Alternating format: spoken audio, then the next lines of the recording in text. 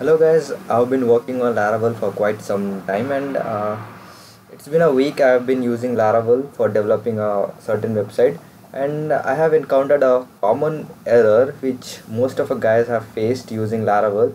So what the error is that maximum function nesting level of 100 reach aborting error. So what is happening is our xdebugger, that is which is calling a function, it is not after it reach 100 calls of maximum, it abort that uh, function call. So to remove this error, what you need to do is you need to go to your local host.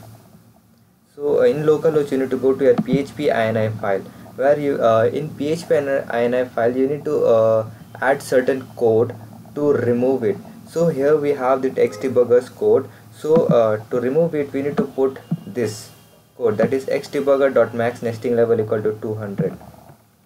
You need to copy it and we'll just simply paste it.